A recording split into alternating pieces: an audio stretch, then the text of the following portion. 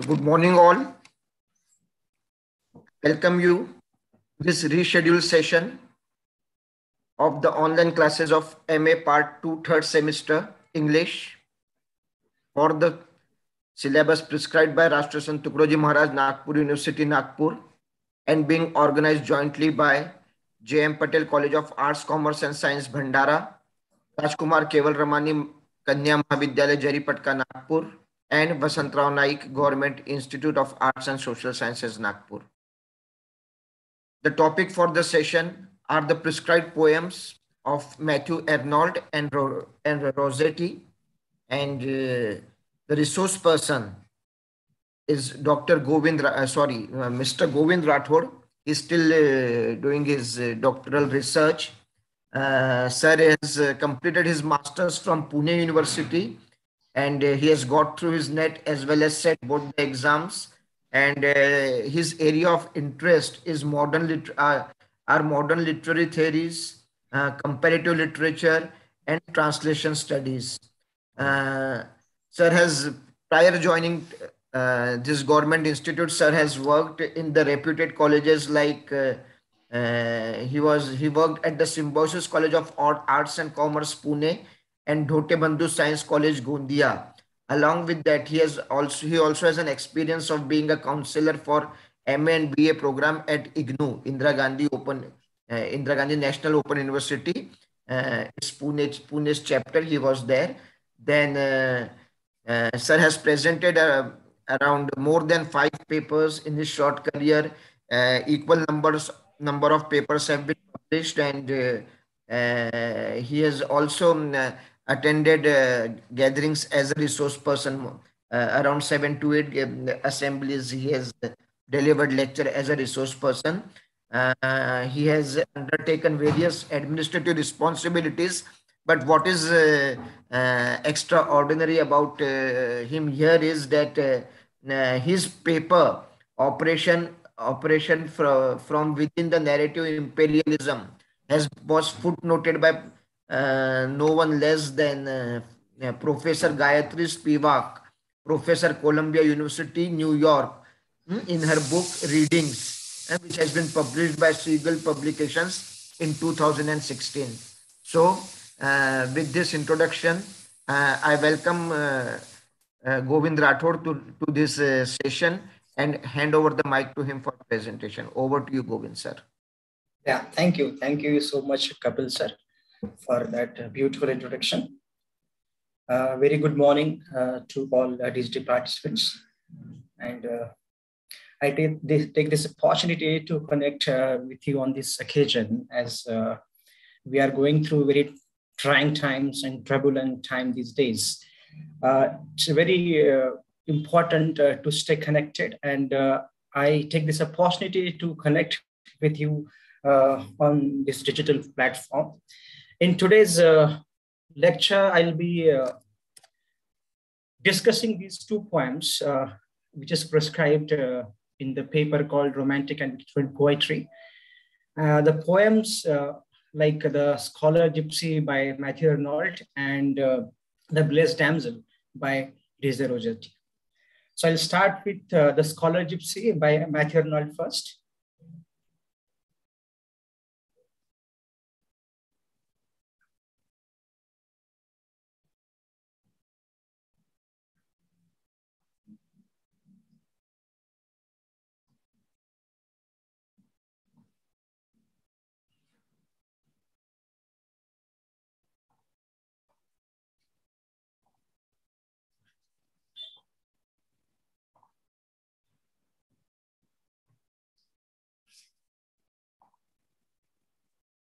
Yeah.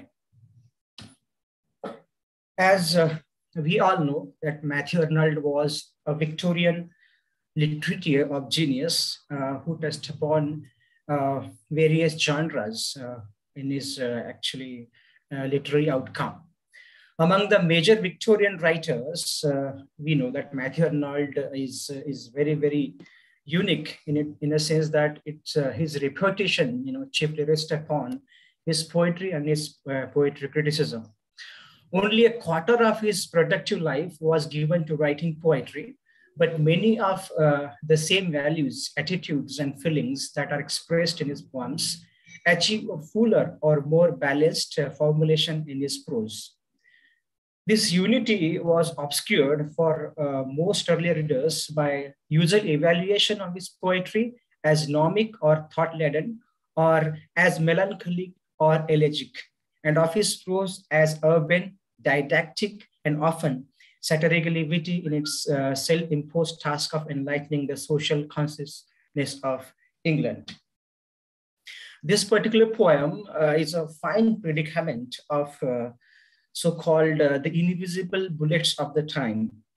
The poem essentially captures the spirit of the time, the zeitgeist of the time of Victorian era, in which how there was a lack of something called disciplined way of life, lack of value, loss of kind of values in the society, and how so-called the Victorian souls were diseased with this disease of modernity, so to say. And therefore, this poem, the scholar gypsy itself, represents, the title itself shows that the scholar gypsy represents the every man of the Victorian era. And therefore, this poem is based on a story which was found in The Vanity of Dogmatizing, written by Joseph Glanville. The poem tells the story of a poor and disillusioned Oxford student who leaves university to join a group of traveling gypsies. Those were Romanist people. The scholar gypsy wants not only to withdraw from his studies, but also to withdraw from the modern world. He's so welcomed and becomes such a part of the gypsy family that they reveal some of their secrets to him. When he is discovered by two of his former Oxford peers, he tells them that how the Romani have their own unique way of learning and living. He plans to stay with them to learn as much as he can, and he will then share their wisdom with the world, although he does not wish to return to the world himself. So Matthew Arnold's this particular poem, anticipates the crisis of modernist period. The poem, as I told you already, is a fine testament of Arnold's preoccupation as a poet and as a cultural critic, the strange disease of modern life. If you look at the gamut or aura of Matthew Arnold, you will see that this is a kind of a credo of his writing. This is a watchword of his writing, that he explores this credo, all this strange disease of modern life in his writing, in his prose, as well as in his poetry, in his poems. Arnold returns to this theme throughout his work, including in his poetic masterpieces like Therese's Dower Beach, and in his major work of prose criticism called Culture and Anarchy. The scholar gypsy serves as a template for Arnold's poetic and intellectual career and epitomizes his paradoxical combination of Victorian vigor and social progressivism with a post-modernist sense of dissociation arising from the religious doubt and social fragmentation and ennui. The poem is often called as a pastoral poem. It has often been compared with the pastoral elegies of John Milton, with the title called Lycidas, and other poem, because the setting of the poem is pretty much pastoral in the midst of nature. And there is, kind of the beginning and the landscape that comes in the beginning of the poem gives us, enough kind of evidence to explore this poem as a pastoral poem. And the poem opens with a pastoral setting as, it starts, and I quote, "Go, for I call you, shepherd, from the hill. Go, shepherd, and untie the wattle cords. No longer leave the wistful flock unpaid, nor thy bowling fellows rock their throats. Nor the cropped herbage shoot another head, but when the fields are still, and the tired men and the dogs all gone to rest, and only the white sheep are sometimes seen, cross and recross the strips of moon-blenched green. Come, shepherd, and again begin the quest."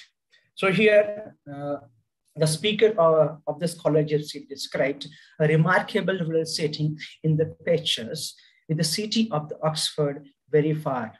He sees the shepherd and the work in the field, reaping the harvest, and then tells the shepherd that he will stay there until Sunday, enjoy the view, and study the towers of Oxford. All the while, he would keep his book by his side. So the book that he has by his side is this very famous book by Joseph Glanville. And his books tell the story of Joseph Glanville, a poor Oxford student who dropped out of school in a group of gypsies. Once he was immersed in their community, he learned the secrets of their business and their life. His mates had arts to rule as they desired, the working of man's brain, and they can bind them to what thought they will. And he said, the secret of their art, when fully learned, will to the world impart, but it needs heaven-sent movements for the skill.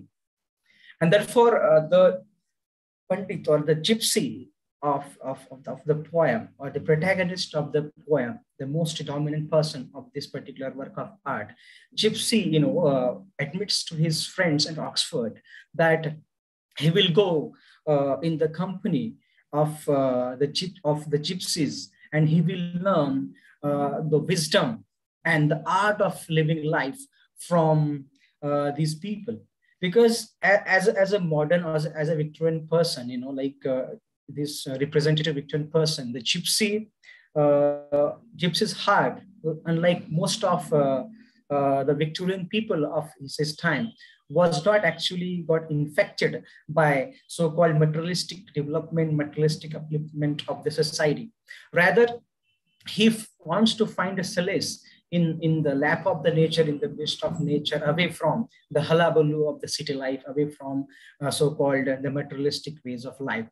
But having said that, we know that his disappearance from the scene, or let's say from the materialistic life, and when he finds solace in the company of these gypsies, he wishes to kind of get this transcendence and wisdom from these people.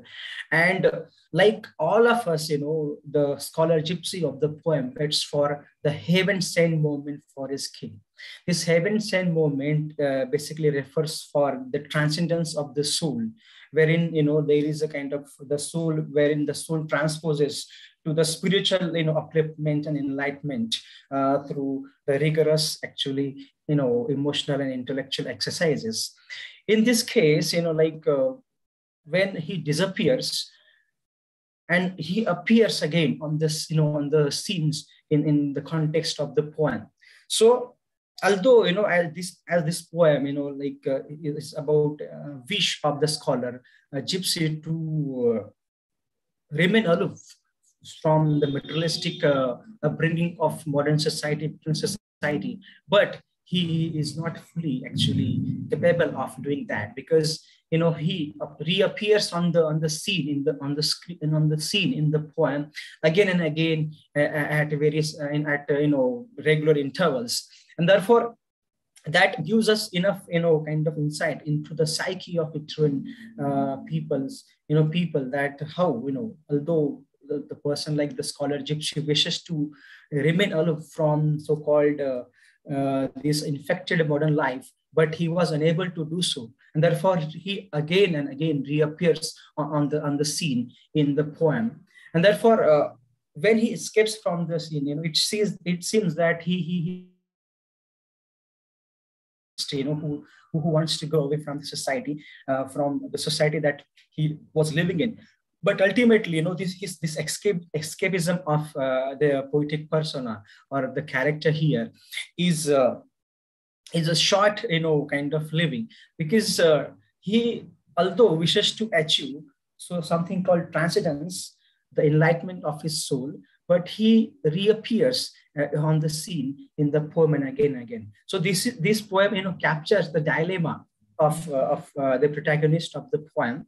And this dilemma, as we know, that one of the features of Victorian era was the problem, that most of the Victorian people faced this ideological dilemma, a various ideological dilemma of science and religion, materialistic life, or let's say spiritual life, right? or let's say, how the world started, the theory of evolution or the theory of revolution, right? And this ideological kind of conflict of the Victorian era, we know that conflict with this very famous name called Victorian dilemma. And therefore, this poem again refers to another dilemma of Victorian people, and that the dilemma was whether to be the part of materialistic society or to be the part of something called spiritual enlightenment. Because Matthew Arnold was of the view that this materialistic development, what he calls them as machinery in his very famous work called Culture and Anarchy. And for him, the culture is a study of perfection. If you could go through his very beautiful book called Culture and Anarchy, you understand how there is culture and there is anarchy, and what leads to anarchy and what leads to a culture. When I say culture, I mean to say by, giving the reference of Matthew Arnold that he, actually has explored in this beautiful work called Culture and Anarchy, that culture, according to him, is a study of perfection. It's a study of perfection that renders human being better with every passing day. And therefore here, this particular kind of character, the scholar gypsy, represents that man of culture who wishes to refine his soul and who wishes to establish beauty and peace in the society, to use Matthew Arnold's expression here, to filter sweetness and light in the society by becoming the man of culture. When I say by becoming the man of culture, to be refined in his values, to be refined in his thoughts, to be refined in his mannerism, and to strive always, to better yesterday, to better the society, and to contribute to the significant cause of the society. And therefore, he says that this lies on the bourgeois, that Matthew Arnold has, classified Victorian society in 3 classes in this particular, critical work called Culture and Anarchy.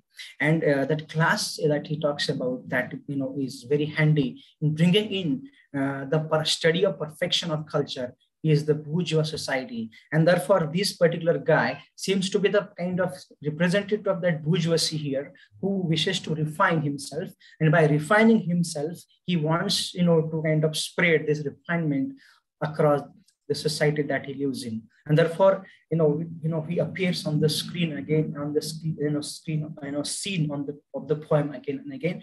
And he in a way, at the same time, remains aloof, from the society that he is part of. And therefore, he planned to stay with the gypsies until he learned everything he could, and then he revealed their secrets to the planet. And therefore, he is a man of culture, as I told you. He has got this cosmic vision of the globe, cosmic vision to transcendence, because he not only wants to he wishes to achieve that transcendence, but he doesn't want to keep it to himself. He wishes to spread that transcendence after he achieves the secret of life from the gypsies to the other, people of Victorian era and the Victorian society. And therefore, his intention is pretty much didactic here.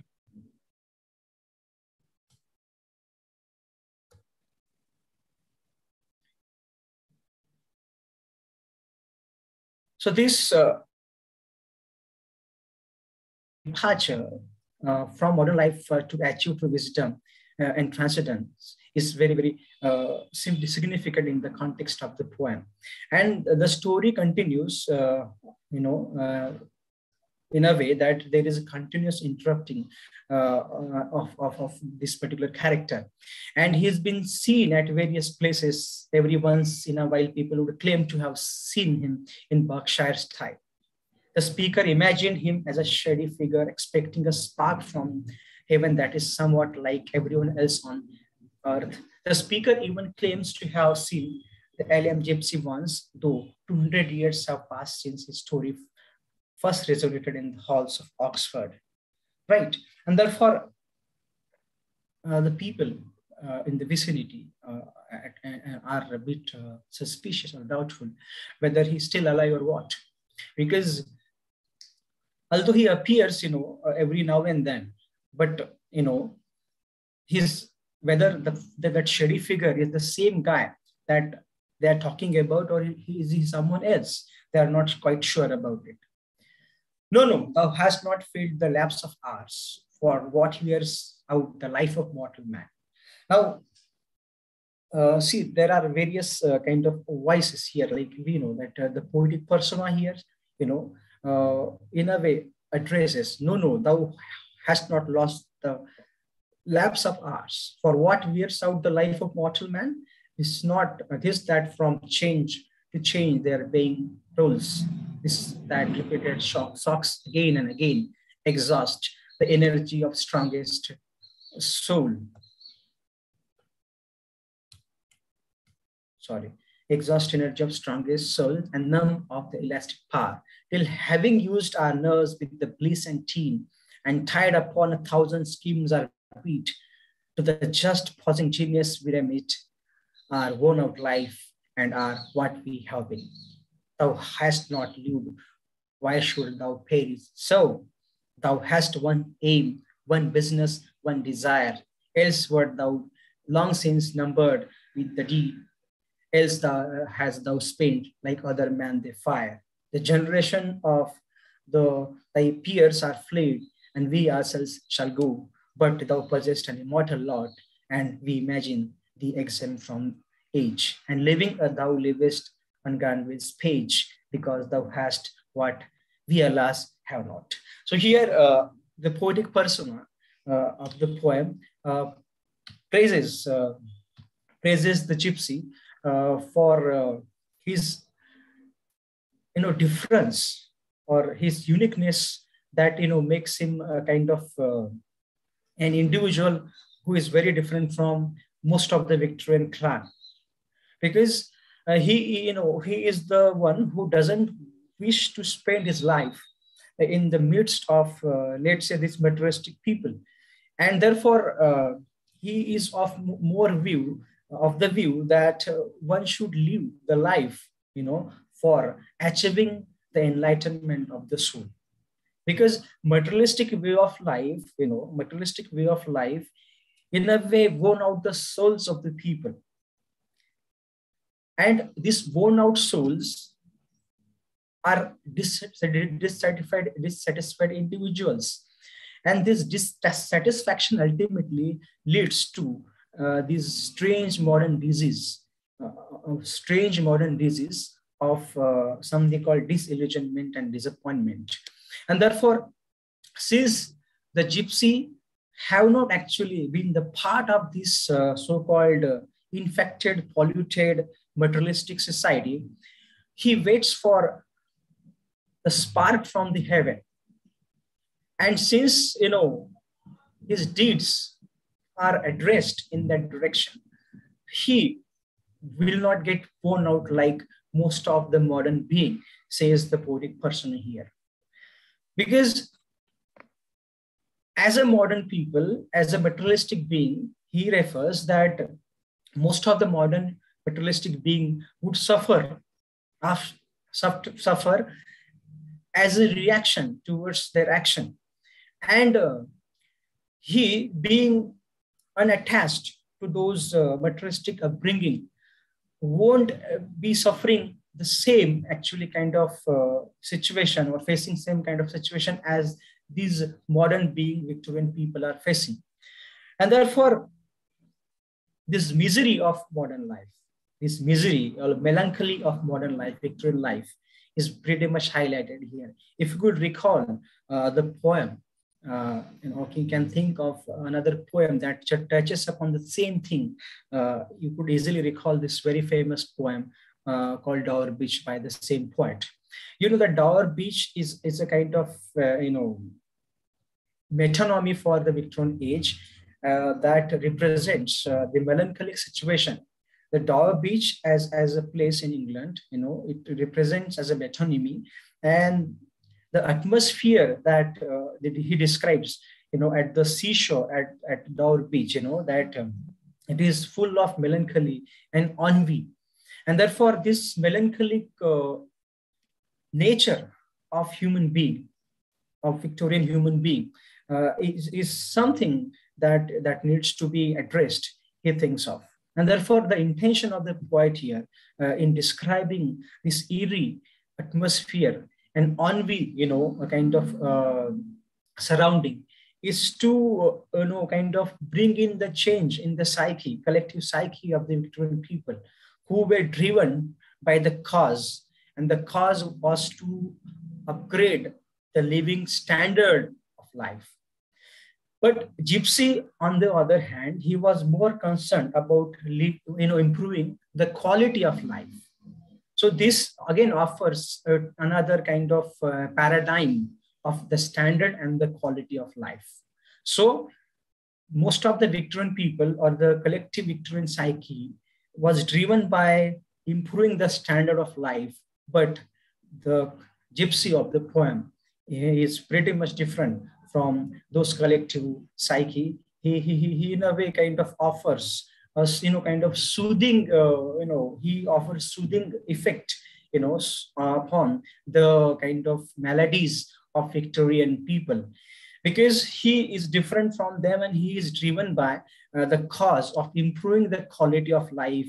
And therefore, he waits for this heaven sent moment, for the spark from the heaven.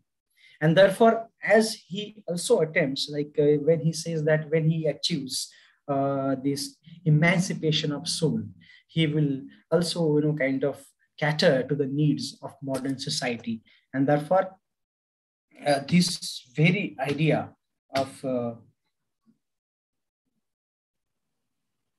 waiting for transcendence is very, very important, because as a person, no, he hasn't, suffered enough, and he is so driven by the cause that he has got one aim in his life, that he is, what should I say, his motives are one direction. He, fights for, he battles, although it's an inner battle of the Gypsy, but his battles are driven towards only one cause. And yes, we wait till, but it still delays, and then we suffer amongst us. One who most has suffered takes his seat upon the intellectual throne, and his all store of sad experience he lays bare of rest days, tell us his misery, birth, growth, and signs, and how the dying spark of hope was fade, and how the breast was soothed, and how the head, and all these hourly varied anecdotes, right? But the Gypsy appears like various scenes, and this, having chosen to repudiate his lifestyle, the scholar Gypsy does suffer from shocks. But instead of free from the sick fatigue, languid doubt, he has escaped the perils of modern life, which slowly creeping up and destroying man like a strange disease. The speaker finishes by imploring that the scholar Gypsy avoid everyone who suffers from the disease, lest he become infected as well. And therefore, that he wishes to remain aloof from these modern people, because he also is afraid of that he may too get affected by this strange modern disease, right? So, although this poem explores one of the signature themes of Arnold's poetry, the theme of depressing monotony and toil of modern life, it is unique in that it walks through a narrative. There are, in fact, two levels of storytelling at work in the poem, and that of scholar Gypsy and that of the speaker who is grappling with ideas poised by that singular figure. Both levels of story relay the same message. The scholar Gypsy has transcended life by escaping modern life. And as he usually does, Arnold here criticizes modern life as wearing down even the strongest of man. His choice of word disease is telling, since it implies that this style is contagious. Even those who try to avoid modern life will eventually become infected. And that is pretty much true, because what one thinks of and what one performs there is a hell of difference between performance and something called practice. And therefore, Arnold was of the view that this strange disease of modern life is so powerful that every human being eventually get affected or infected by this particular contagious disease. And that is true in a sense, because Scholar Gypsy, as a person, he couldn't control, his desire, his ambition, although he wishes to, achieve something called heaven sent movement, something called transcendence in the context of the poem. But he, was unable to control his desire to be the part of modern life as well. And therefore, whenever he appears on this, on the scene of the poem, that gives us an enough insight into his psyche, that although he wishes to achieve the transcendence of the soul, the enlightenment of the soul, but he was unable to control, to be the part of this modern society. And therefore he appears again and again on this, on the scene in the poem. He appears in the winter, in the spring, in the autumn, and that too at various different places. And therefore his appearance at different places, also, kind of gives us an insight into his mentality, his psyche, to enjoy the modern ways of lifestyle at the same time. And therefore this, the parallel kind of contradiction, like Matthew Arnold always proposes kind of contradiction in his poems, and this poem offers this contradiction of two various psyche of the same person.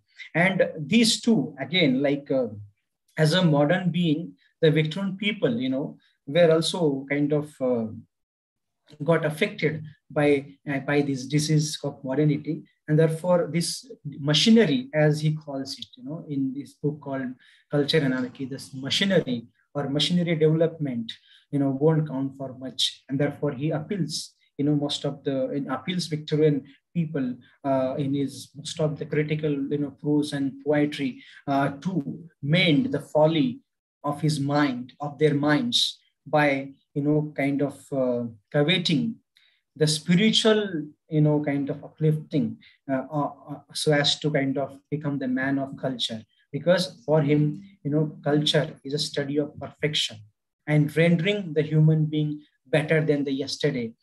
This materialistic development, or what he calls as machinery, even he mentions religion as a machinery in this beautiful work, called Culture and Anarchy. I would say that this particular poem is a kind of literary supplement, a kind of fictional supplement, or a poetic supplement to this work called Culture and Anarchy, in which here the man, the gypsy, is a man of culture who wishes to kind of filter down the beauty and the peace, the sweetness and light in the society.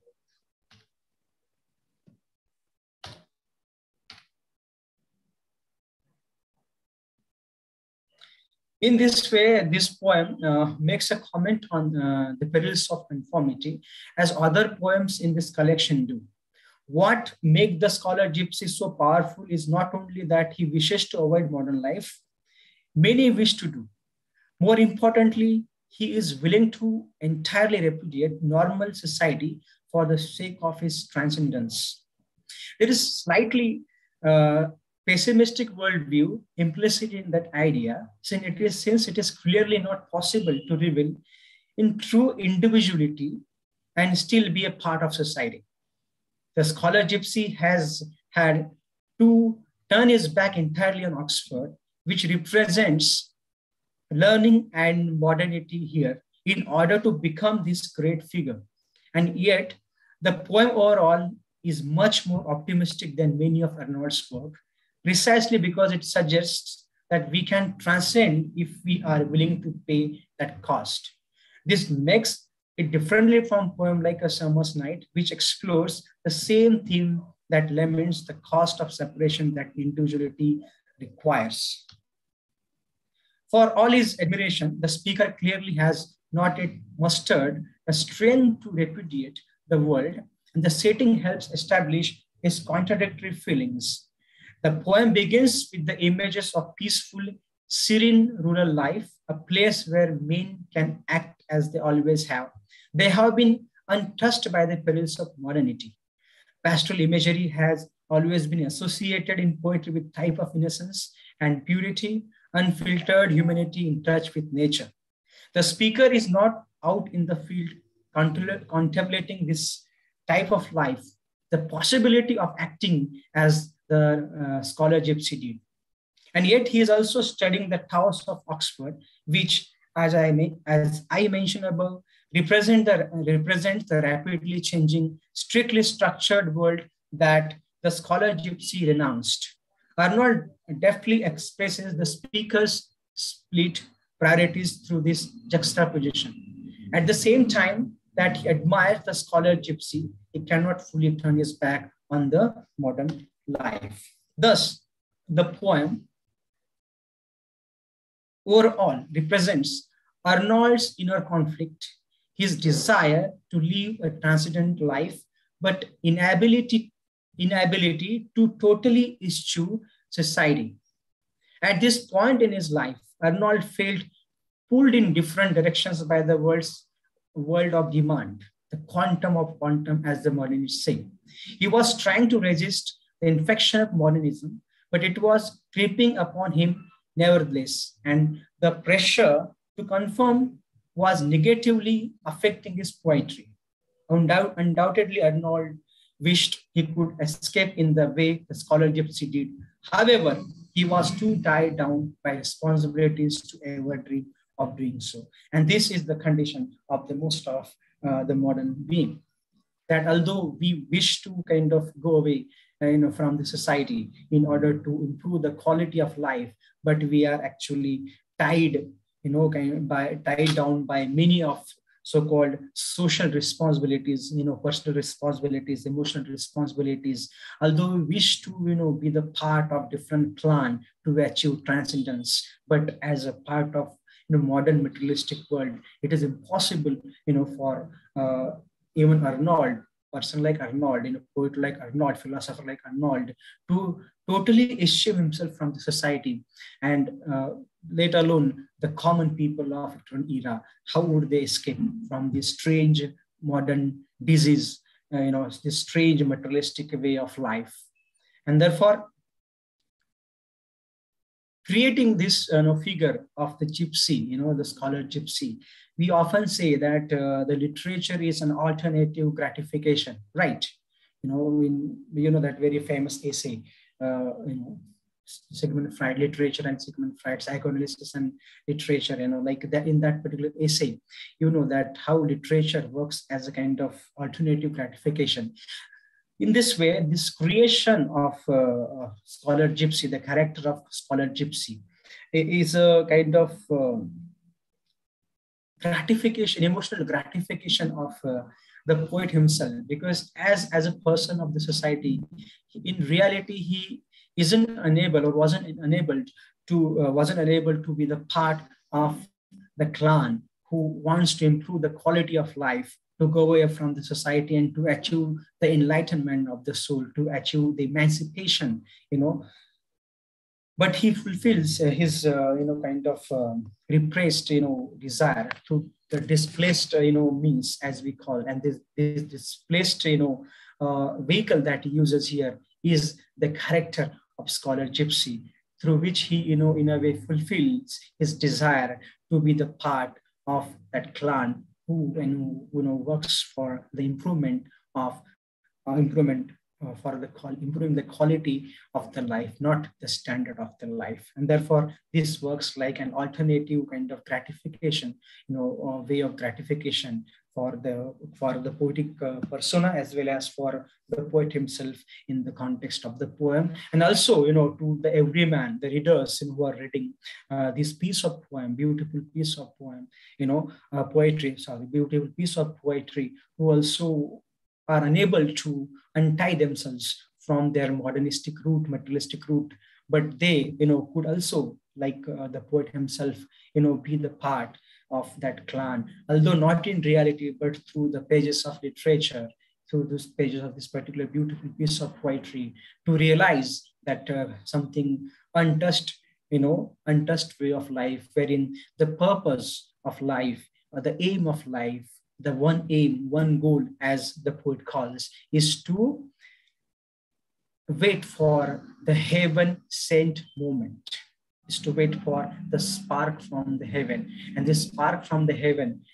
achieving this spark from the heaven, seems to be, it seems to be the goal or aim of the all modern human being. And so is of the poet himself, in the context of the poem, of the listeners, and of the speaker here, and of course of everybody who actually encounter this problem in modern life, who approaches this poem from that perspective. And therefore this poem, it has got, this didactic approach here, that, in a way, it also, it delights, but at the same time it teaches us more. The poem has got message, and the medium that he uses is something called the scholar gypsy, who learns the wisdom of the clan, something called gypsies, the band. So this gypsy represents, kind of indigenous human, DNA, I would say, those who live in jungle, in the forest. And that Mother Nature is full of bountiful, and it offers all the wisdom in the world. And the people who stay in the close proximity of the nature, these people are gypsies, and they know this, this kind of all the secrets of all the secrets of leading a beautiful life. And therefore the scholar gypsy also wants to kind of realize his life in that particular direction, and make his life better by achieving the transcendence of the soul, by achieving the enlightenment of the soul, by achieving the emancipation of the soul. So did the readers of all this particular poem.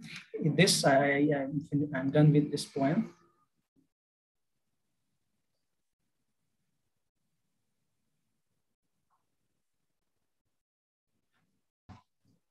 Another poem in the line to discuss is The Blessed Damsel by Dante Gabriel Rossetti.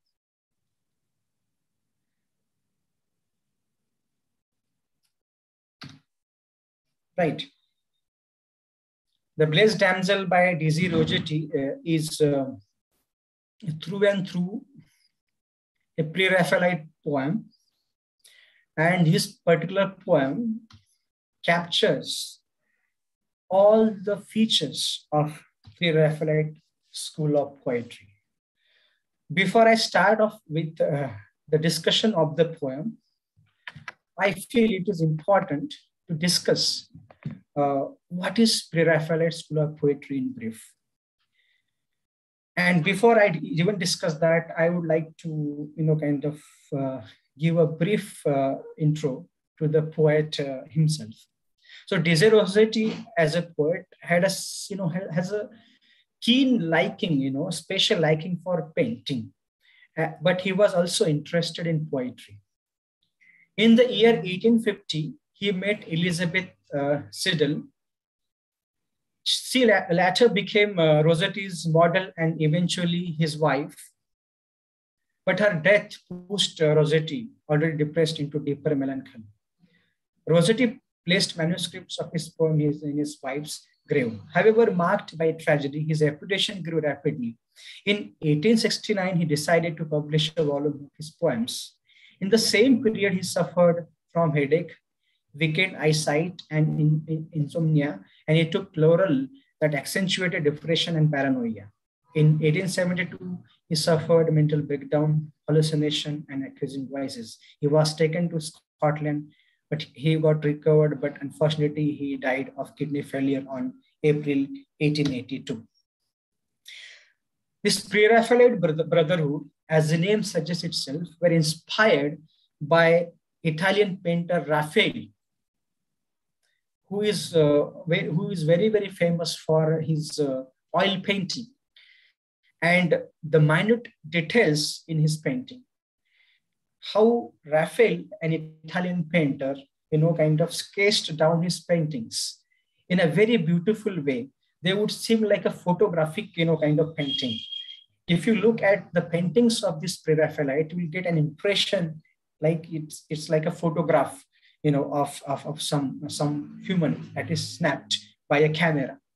They were so minute in details. They were so driven to the cause that they would, in a way, kind of paint a picture on the models of this Italian painter called Raphael.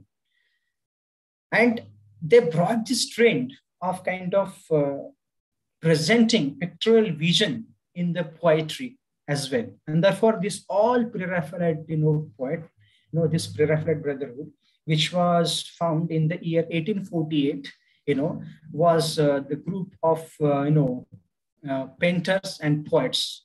These Pre-Raphaelite poets were through and through artists. And art was their religion.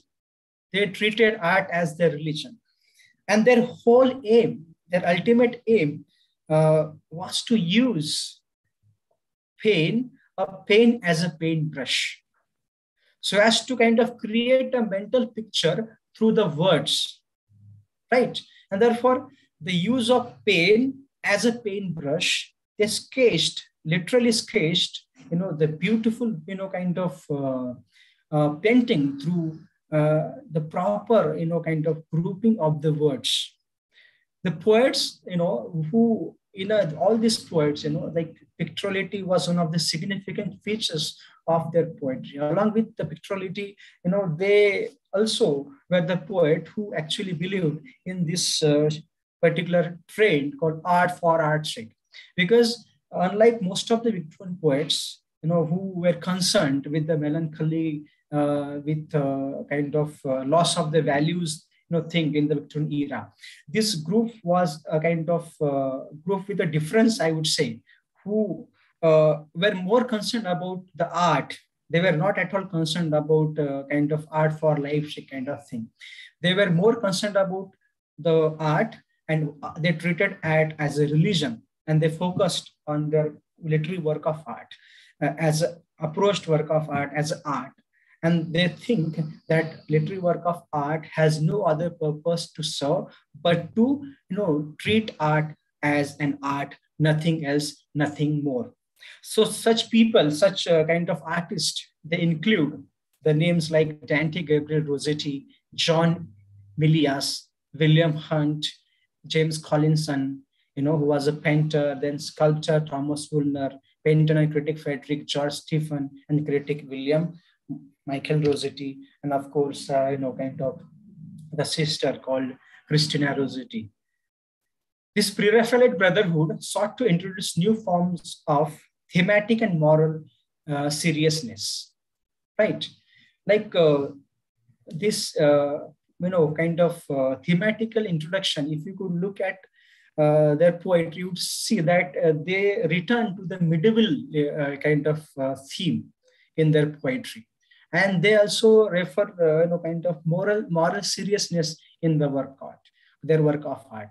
And you could see that in their poetry, there is high colorization, as you could see there in this particular picture here of this lady, how photographic it is, how beautifully, painted, oil painting on the canvas. And there is also sincerity, in their work of art.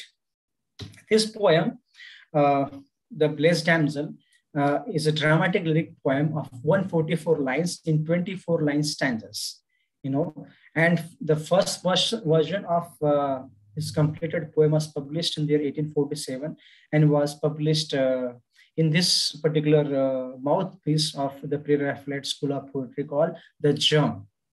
Rossetti revised and republished the poem in 1856. This particular poem, Rossetti conceived the idea from Edgar Allan Poe's poem, The Raven, about a man who mourns the death of his beloved Lenore.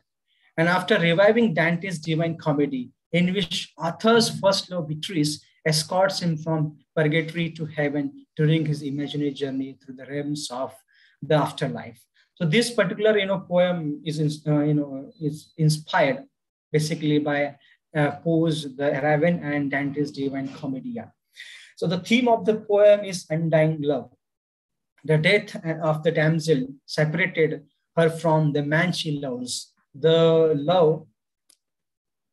man she loves, but after his death, she goes to the heaven and she waits for him to join her up there in the sky. So does the hope that one day, with the hope that one day they will reunite in the heaven. Now, this particular picture, that becomes, poem. The first 4 stanza of the poem are described in this particular picture, right? As you could see that the damsel, blessed damsel, but with her appearance, it seems that she is more of damsel in distress. As the poem says that, the poem starts that she had 3 lilies in her hand, and in her hair, the stars were 7 kind of thing. You could easily see there are 3 lilies in her hand, and how these how the lower down, on the earth, waiting for,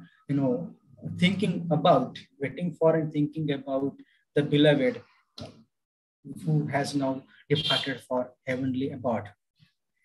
The poem starts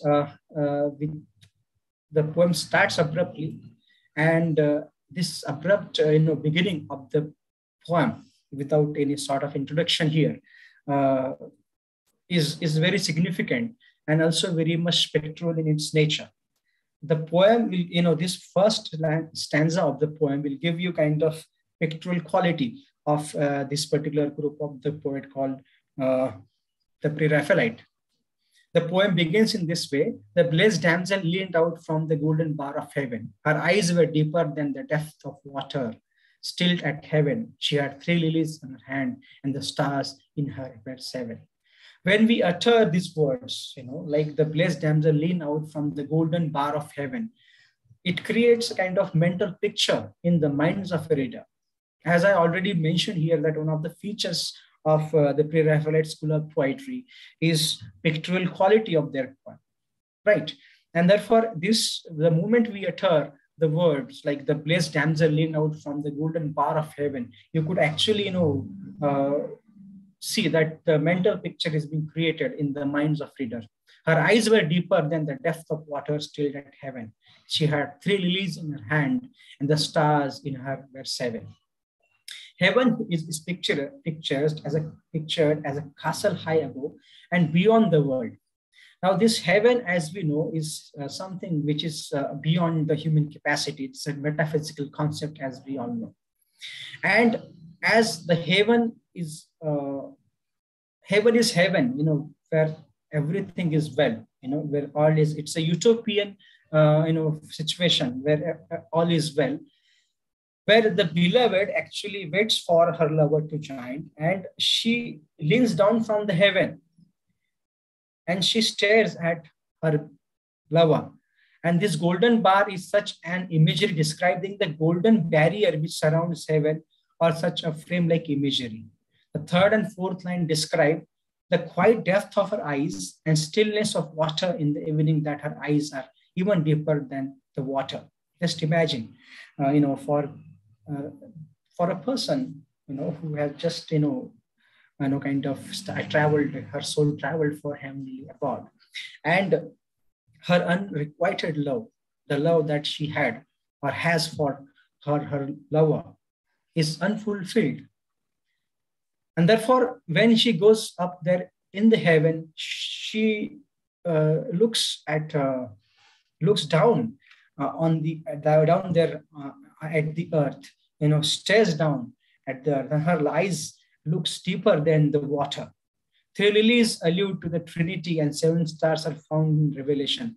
This has got religious connotation here. 3 lilies, and the 7 stars are found in Revelation of the Bible. 7 stars are the angels of 7 churches, whereas they are heavenly beings. 7 stars are also symbolize the Pleiades, the 7 daughters of Atlas and Cleon in Greek mythology.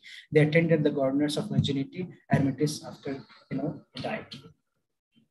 Her robe uncut from the clasp to hem, no wrought flowers did adorn, but a white rose of Mary's gift for service meetly worn. Her hair that lay long back was yellow like ripe corn. See, again, the description here, the pictorial quality of words here, the imagery, use of imagery here is very, very significant. The word like rob, flowers are very, very, or let's say yellow ripe corn. They, in a way, give us, kind of insight into the psyche of the poet, that he wishes to create the picture. And as I told you, that one of the features of this Superior Rathod School of Poetry was to use pen as a paintbrush. And DJ Rossetti here has put that particular thing to the effect that he creates a sort of a mental picture, through this beautiful arrangement of words here in this particular stanza as well. And therefore, this stanza refers to the visual image of her appearance in heaven.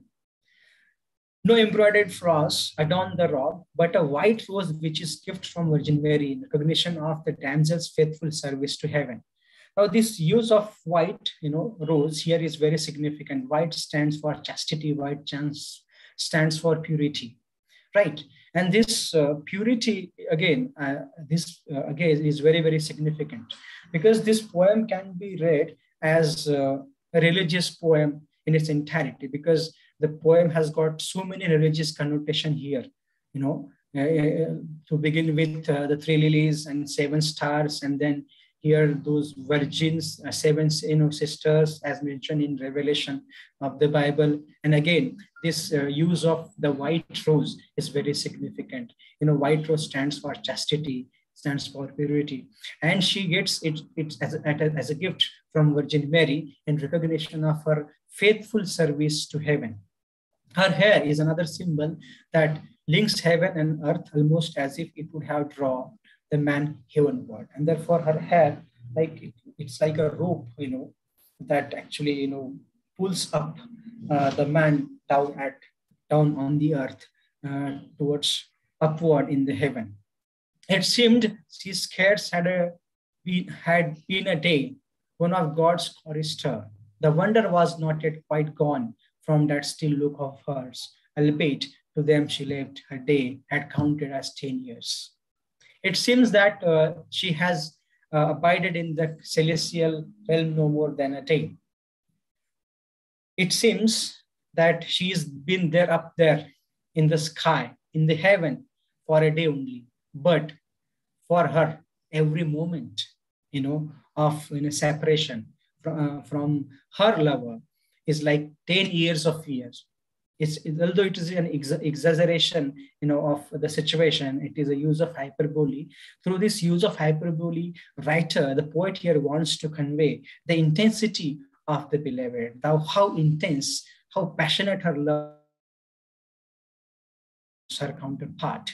And therefore, although she has been there up in the heaven for a day, but for her, the one day has been like 10 years of years, like many, many years. And if it feels like many years have been passed in the process,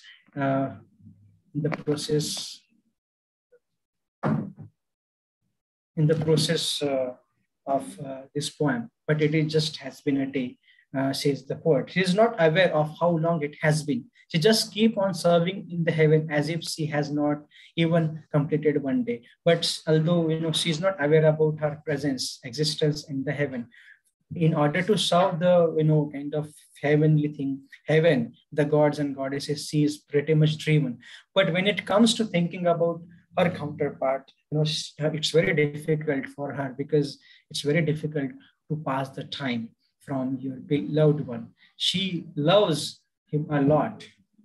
He is the one, who is her life. And therefore it's very difficult, for her to live the life of separation, even for a day. But the ones she has left behind miss her so much that it is as if 10 years have been passed since they last saw her. But that is not the case.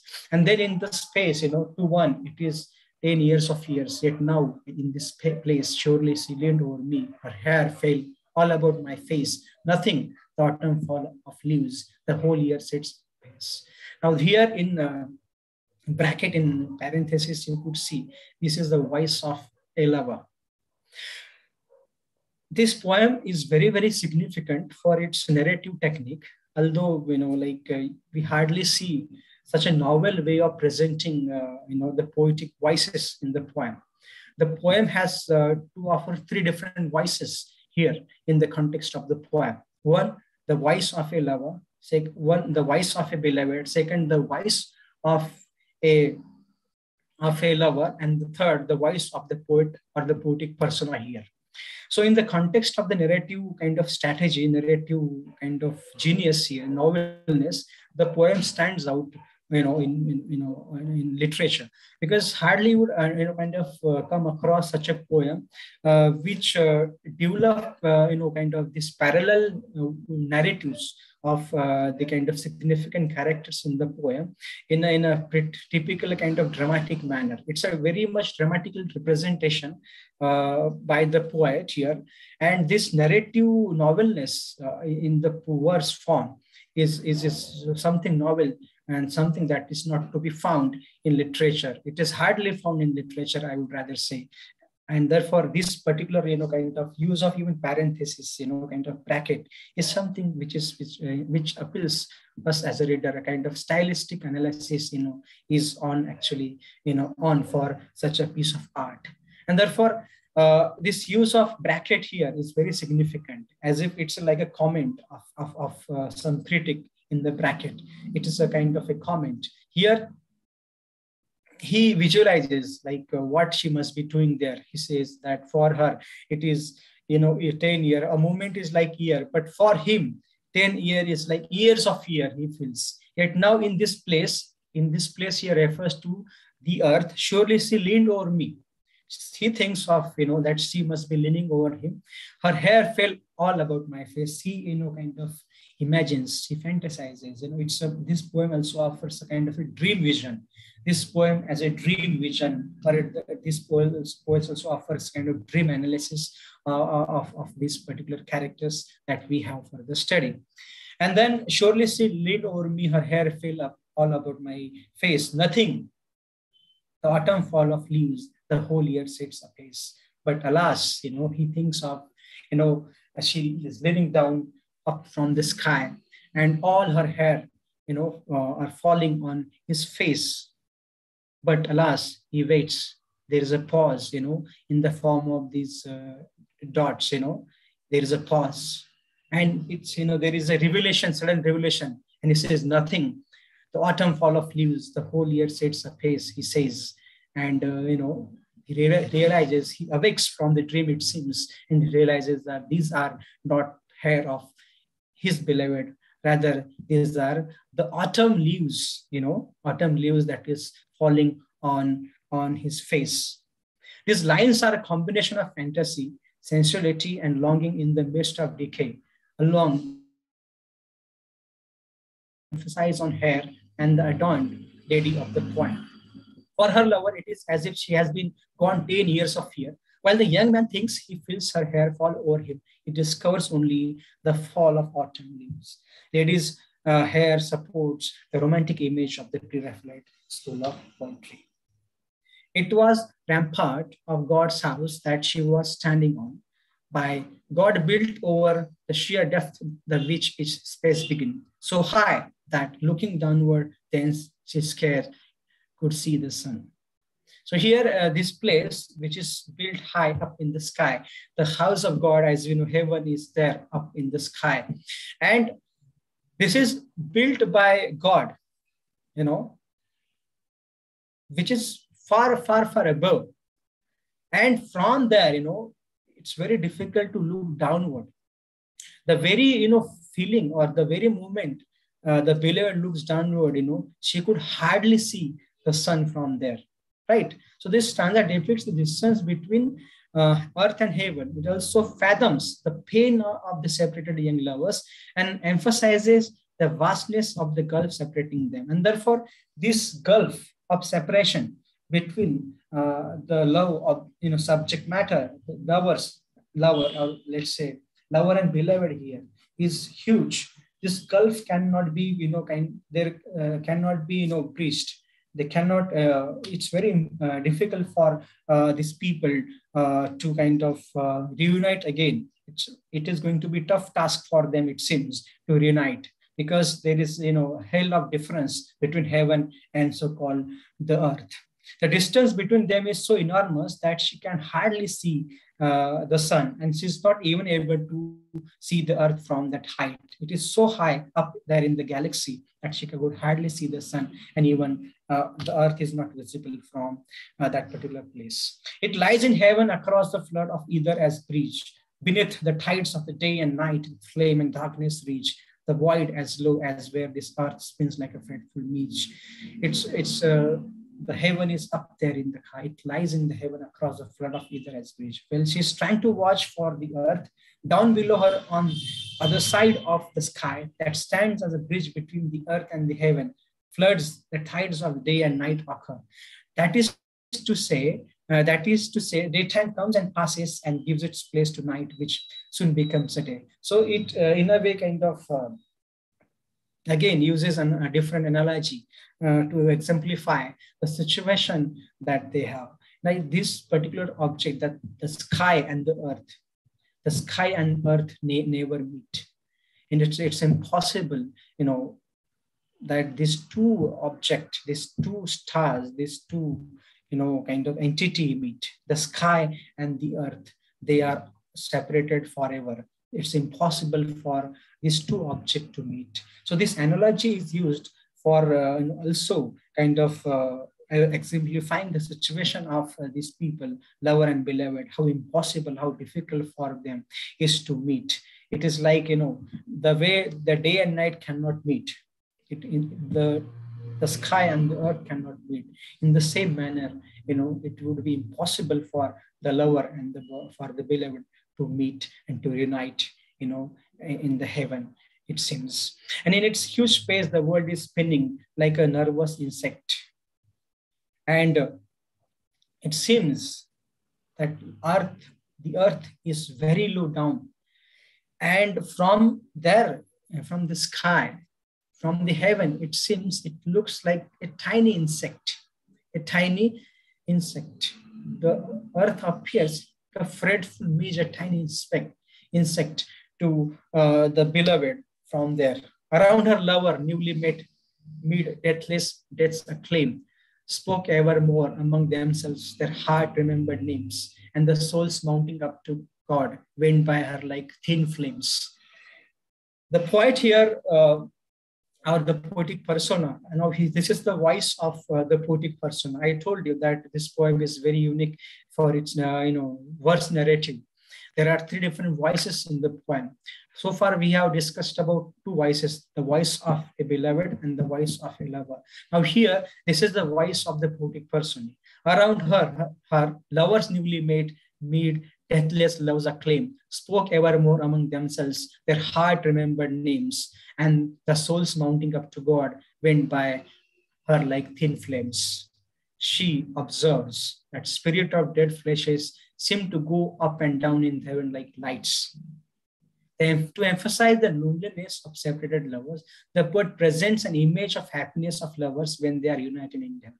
Here, there is a picture of those reunion of the souls up there in the sky. She could literally see the flames, coming up from the sky, from the earth, and they are reuniting there with another soul in the sky.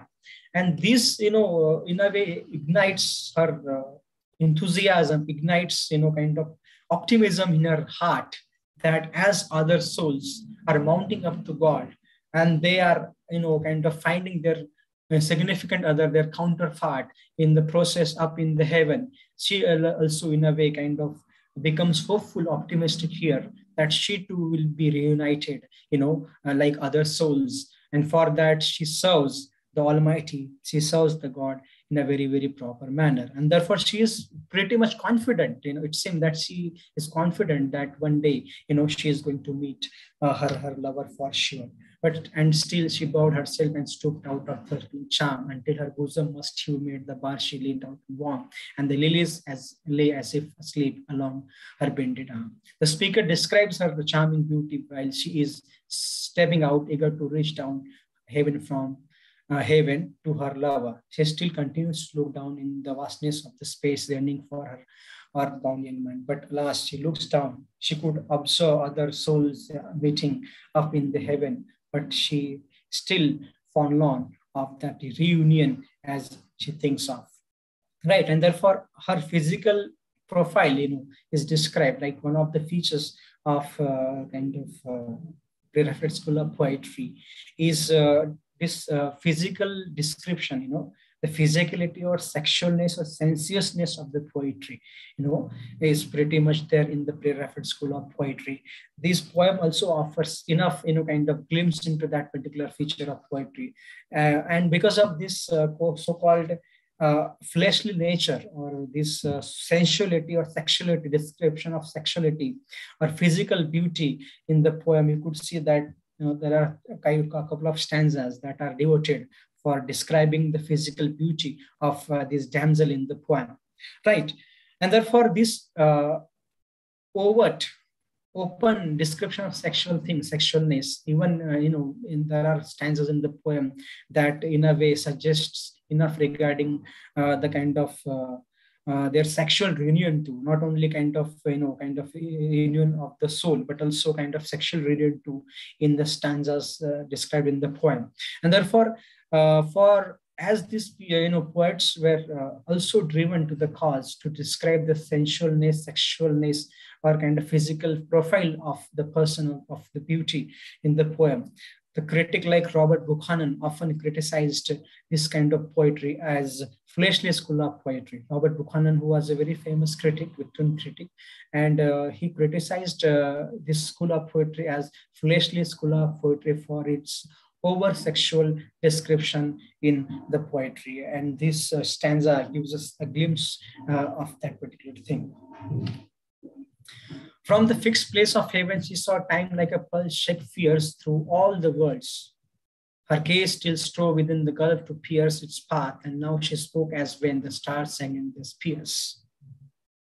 In the first two lines, the contrast between the steadiness of heaven, the fixed place, and the fierce pulsing of time, time like a pulse shake fierce, is shown. She's trying to pierce the huge gulf with her gaze just to see the world beneath her. She stares continuously, and through her continuous stare, it seems that she will pierce the gulf, the gulf between these two places, as we have talked about. She starts to speak towards the earth's way on the sky. The speaker makes resemblance between shining stars and his lover, that the stars are shining as if they're singing in the sky. So his lover speaks just like shining stars. So here there is a kind of resemblance between shining stars, as the stars are shining in the sky.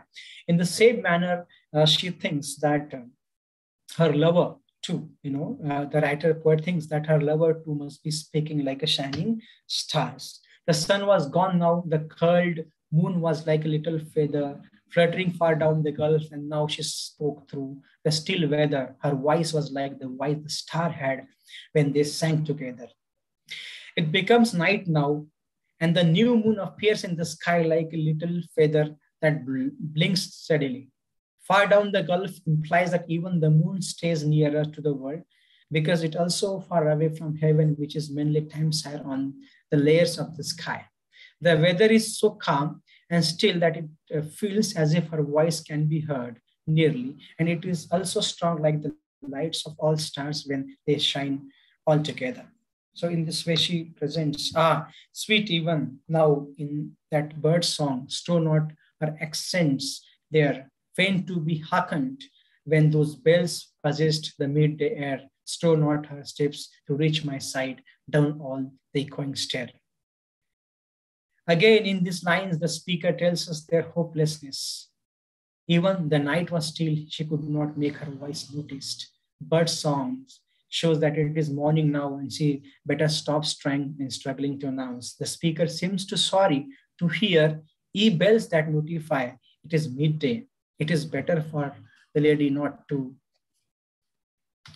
It is better for the lady not to try to reach their lover, believing that it is useless because her voice just echoes among the layers of the sky, does not even reach the world. I wish that he were come to me, for he will come, she said, Have I not prayed in heaven, on earth? Lord, Lord, has he not prayed? Are not two prayers of perfect strength? And shall I feel afraid?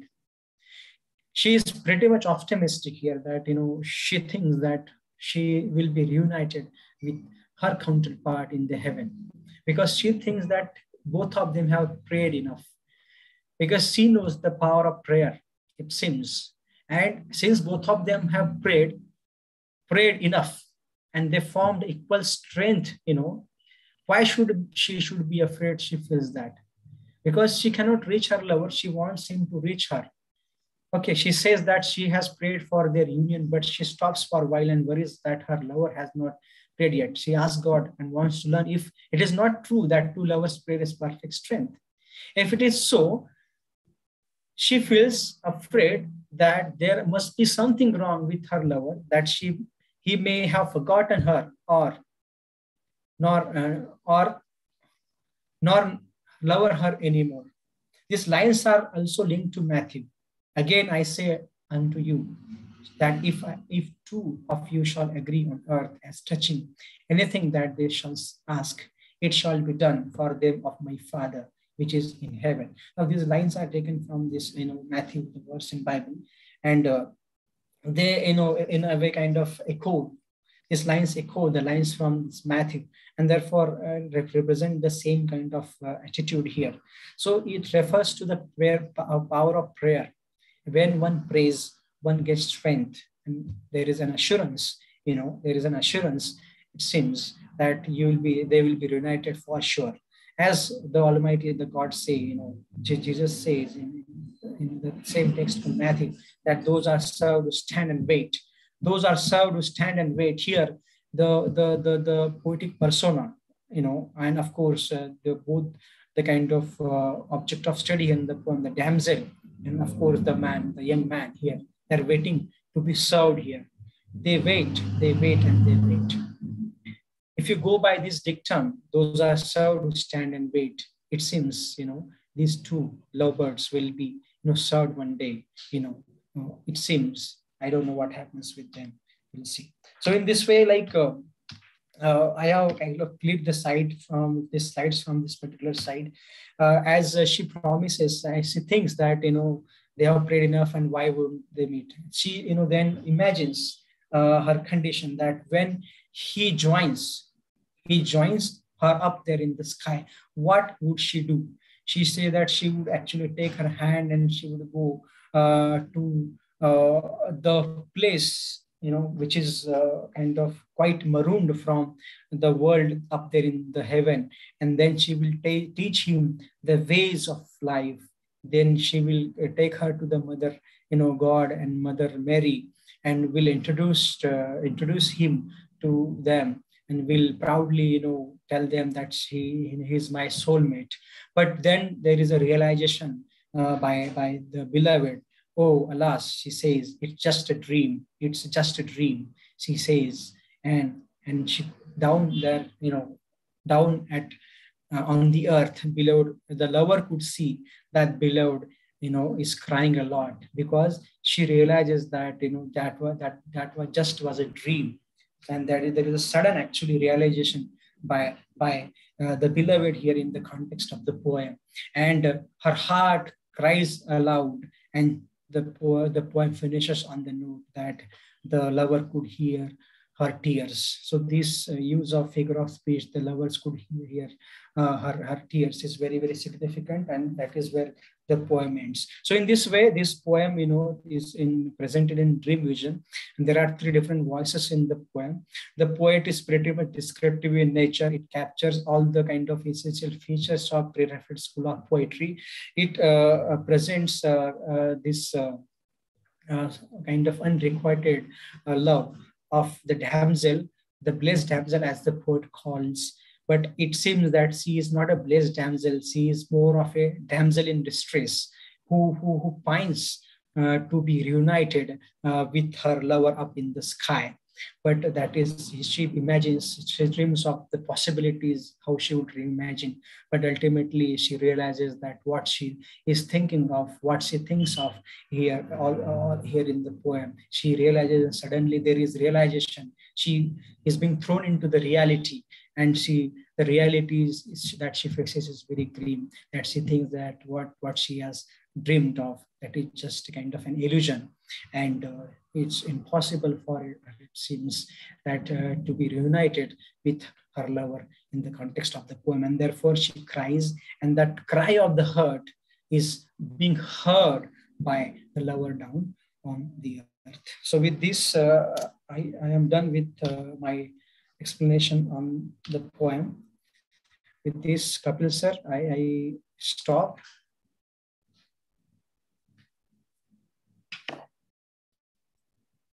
Thank you so much for giving me an opportunity to present my lecture on these two poems described for the paper called Romantic and Victorian Poetry of Arnold and Rossetti. Thank you so much, sir, for the opportunity.